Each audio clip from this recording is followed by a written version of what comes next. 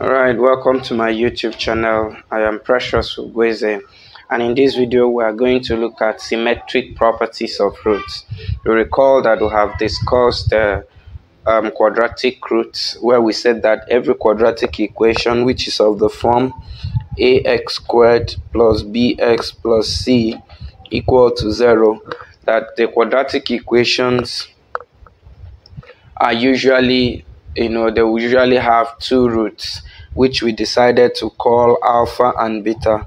And then we established that there's a relationship between these roots and the constants of every quadratic equation, where we said that alpha plus beta is equal to minus b over a.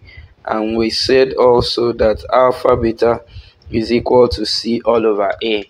Okay, now we have also noted that there are some relations that involve alpha and beta, which we can determine even without knowing the value of alpha and beta differently.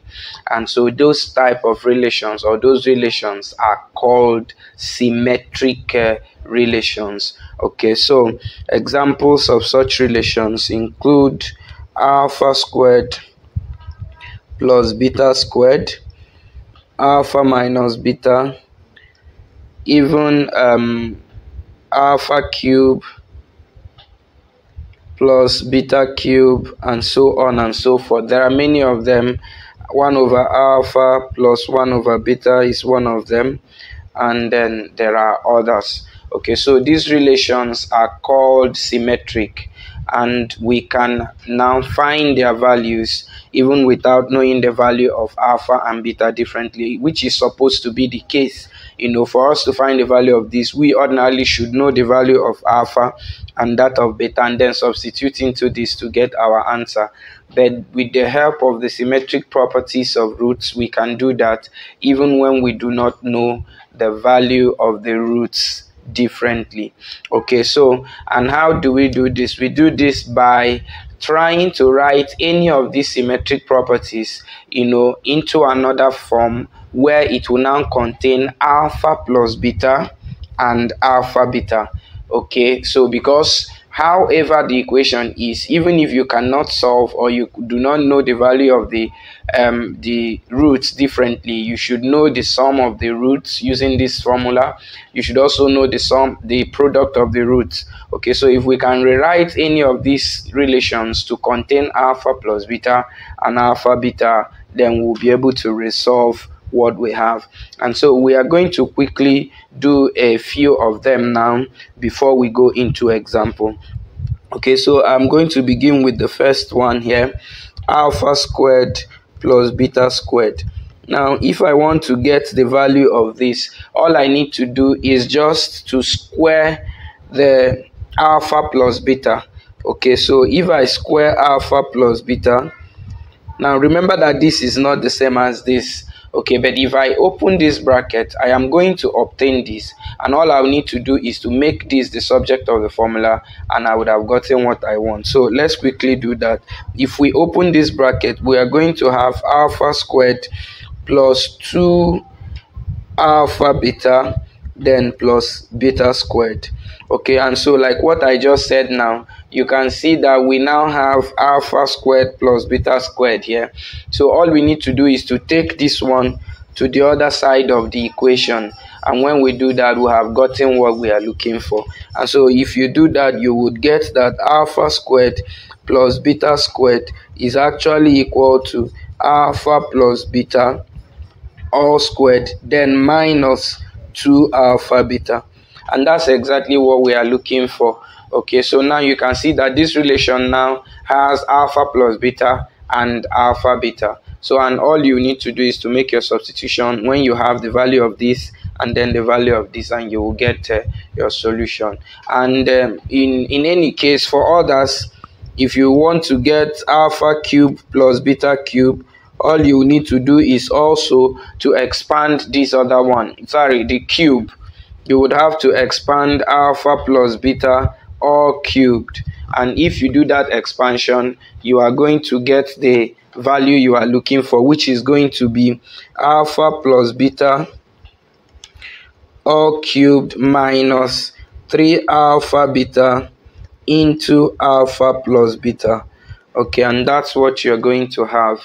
And then there are others. Assuming you have alpha squared minus beta squared, of course you know that this one by difference of two squares is going to give us alpha plus beta and then alpha minus beta.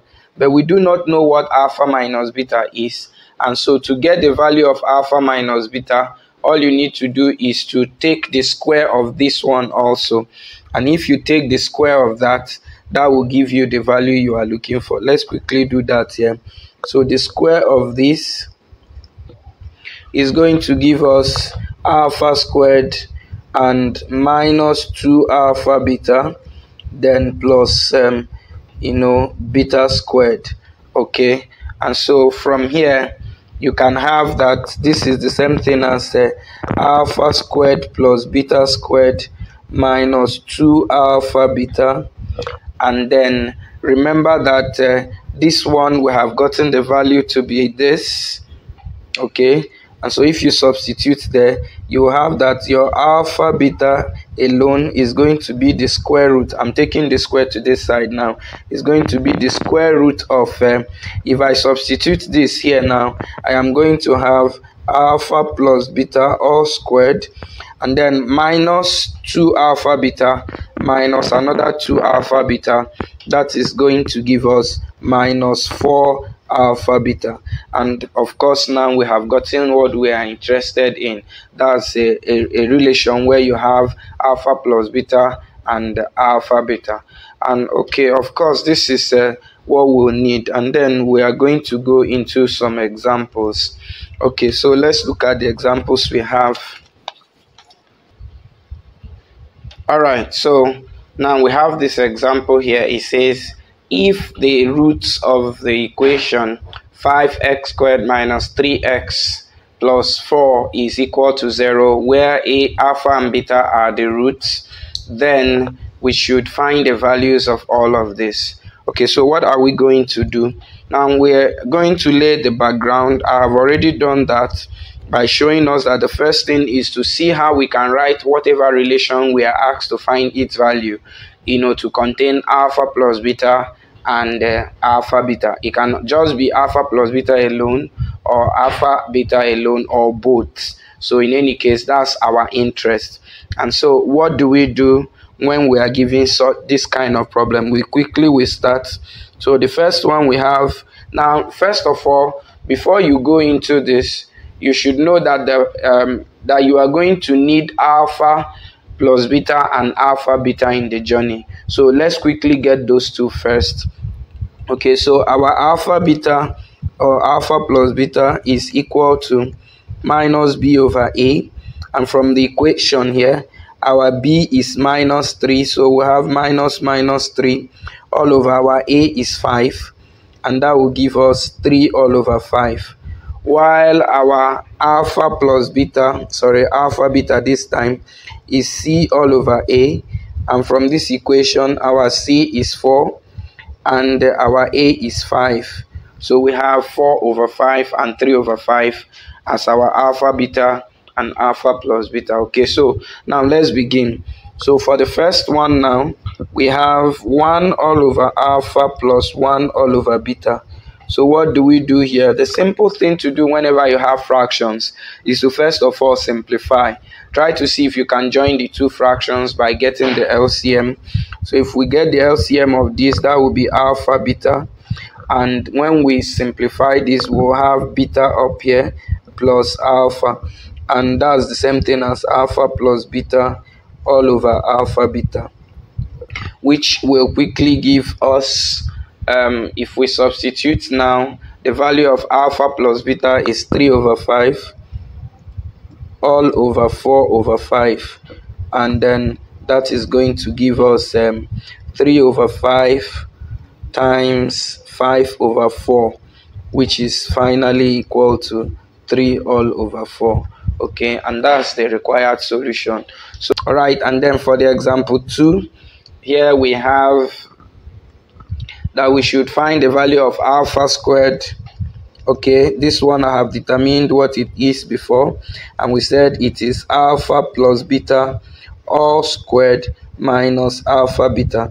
So all you need to do here, put your alpha plus beta, which is 3 over 5, and square, then minus 4 all over 5.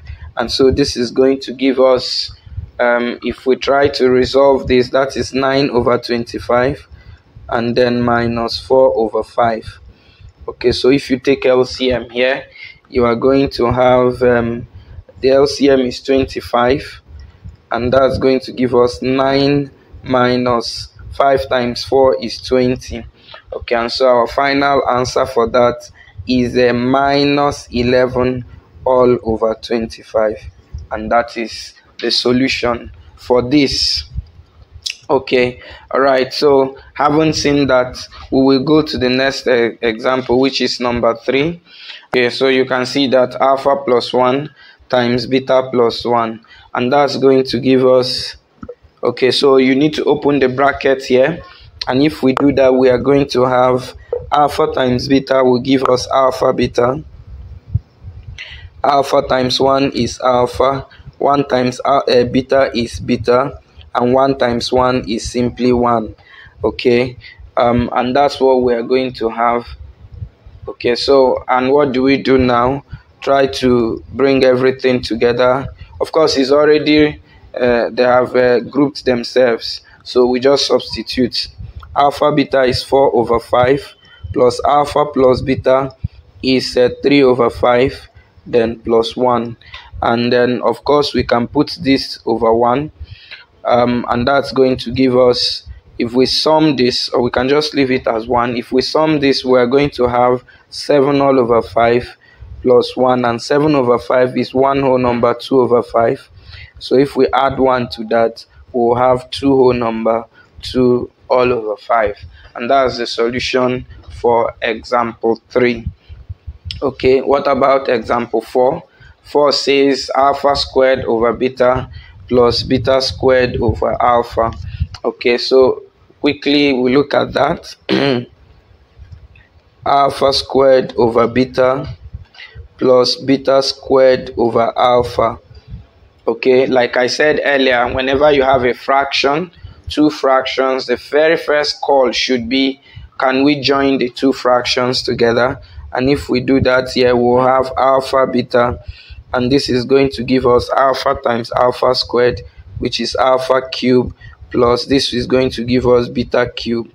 And we already have an expression for alpha cube plus beta cube, which gave us alpha plus beta all cubed minus 3 alpha beta into alpha plus beta. Now remember that you don't need to cram any of this. All you need to do is just to, you by reason of usage, this can become part of you. Otherwise, in any exam or whatever, all you need to do to get this, just take the cube of alpha plus beta, and then later on you make this the subject, and you always get this. Okay, so, and this is all over alpha beta. Okay, so if we substitute here, we are going to get that we will have 3 over 5 all cubed minus 3 times alpha beta is 4 over 5, then times again alpha plus beta is also 3 over 5, and then this is all over 4 over 5. And what is that going to give us? So if we come up here, we are then going to get that this is 3 cubed is 27, all over 5 cubed is 125, minus, okay, if we multiply this, this is 12, 36, so we'll have 36 all over 25, and that is over 4 over 5, and that's going to give us, if we join these two brackets together, what are we going to get? We will get that, of course, if you multiply this by 5, that's up and down here, you are going to have that this is the same thing as 27 over 125 minus 5 multiplying this is going to give us 180 180 over 125. So I just decided to make the denominators to be the same so that I can easily simplify, and that will give me 27 minus 180, and that is equal to minus 100 and minus 153 all over 125, and this is being divided, and then I can change this to multiplication, which will give me 5 over 4. Okay, and finally, if we simplify this, 5 will go, 5 here is 25, and that will give us minus 153 all over 25 times 4 is 100, and that is the required solution. Okay, so and the other example we have is also just similar to all of this. Okay, so and I would allow you to take care of that one, which is very straightforward. Okay, so remember I said if it's a fraction, all you need to do is you simplify the fraction, and then you apply your alpha plus beta and the beta alpha. Okay, so and that's where we're going to end it for this video. Kindly subscribe to our YouTube channel, like, comment, and share our YouTube videos, and we'll see you in our next class. Bye.